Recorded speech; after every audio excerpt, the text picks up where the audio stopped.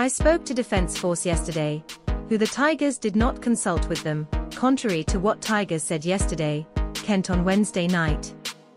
They didn't provide NES to the Tigers. They have footage available if they'd like, but it wasn't. The Tigers went and took a stock from internet, designed the jersey themselves, and sent it to Steeden, who printed jersey. Yesterday's statement also includes a statement that it was purchased under license from the official apparel partner, sent to Steeden by the Tigers. So the Tigers are a bit slippery compared to today's events. The Tigers say they never claimed to have spoken to the Australian Defence Force.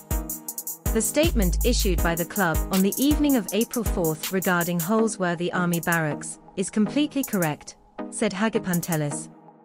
We cooperated with Urdu Barracks on marketing.